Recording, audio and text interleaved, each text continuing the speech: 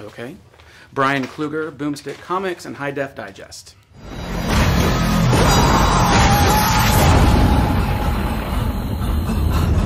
It's grass. It's just grass.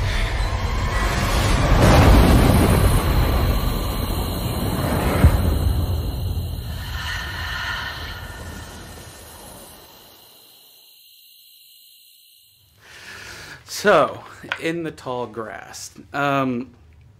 This film, it's a great adaptation. I'm curious what the spark was after you read this novella. What was the spark in that led you here into the tall grass to walk in there?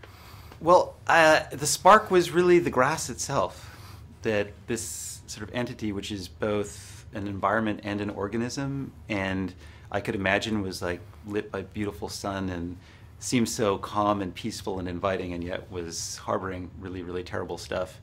I thought there was something very powerful, unique, and archetypal about that.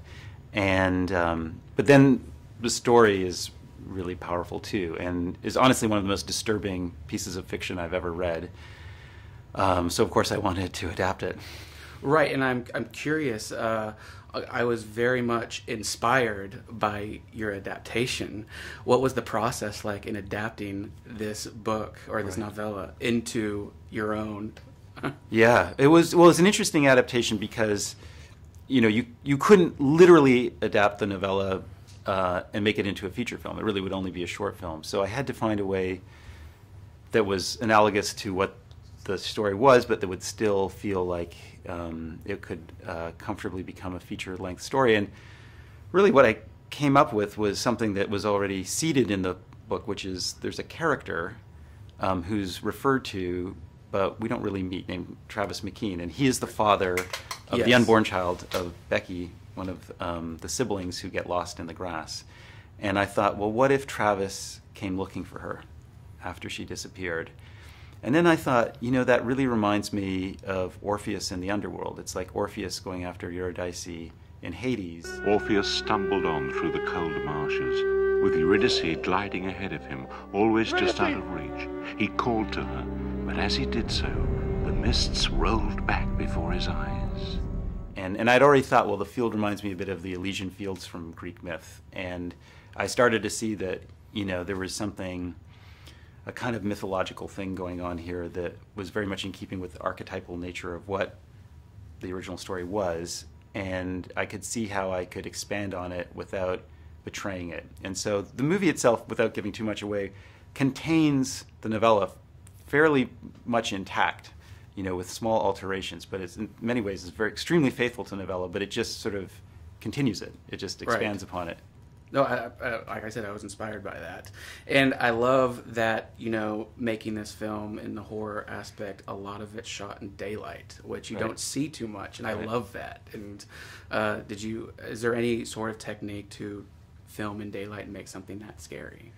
I think it was the environment. I think that, you know, to be honest, a lot of my work was done for me by the simple fact that if you were to actually now walk into a field, it's frightening.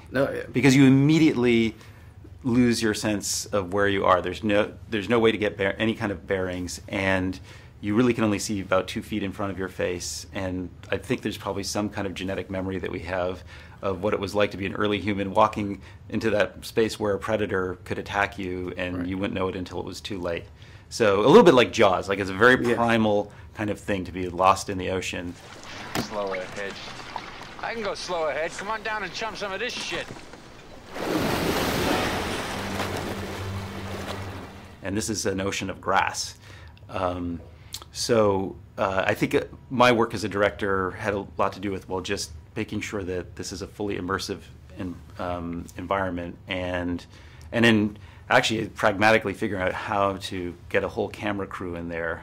Yeah, because it looked beautiful, like the green grass and like the ocean waves of the grass was great. And it reminded me a little bit of Cube, in that you have these great characters who are trapped in this small confined space, and like we need a way out, and everything's not as it seems. And I thought that was excellent. I loved it. Oh, thank you. Yeah, it definitely shares some DNA with Cube.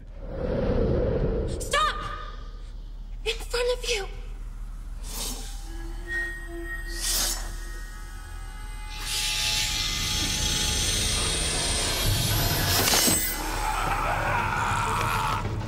The difference being, in this case, it's sort of an organic cube, and it's not contained. Like whereas cube is about people who are trapped in literally cubes, small spaces. This is sort of a vast open space, but which, as you say, is kind of at the same time, paradoxically, is also confining. Yeah, no, I really liked it, and I have to ask a fun question. Would there be any sort of person or thing that would entice you to walk in the tall grass?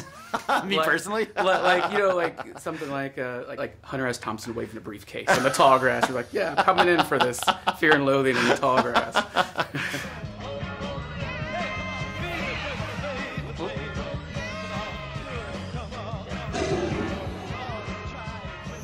Fucking pig! Fine.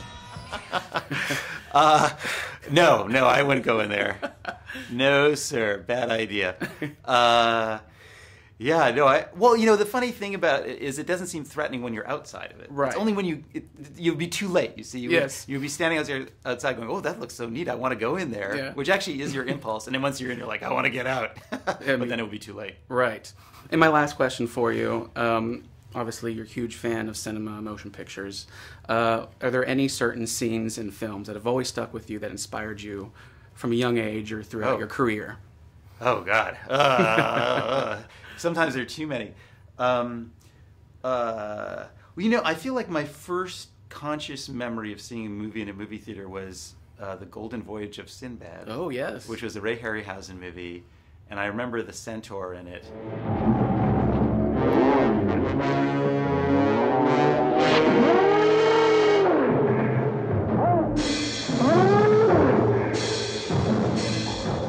Who's also kind of a Cyclops centaur, and that really had a profound effect on me. And I feel like everything I've done has some sort of basis in mythology, and it, hopefully not too self-consciously, what I've been doing is trying to take those mythological concepts and set them in the present or near future.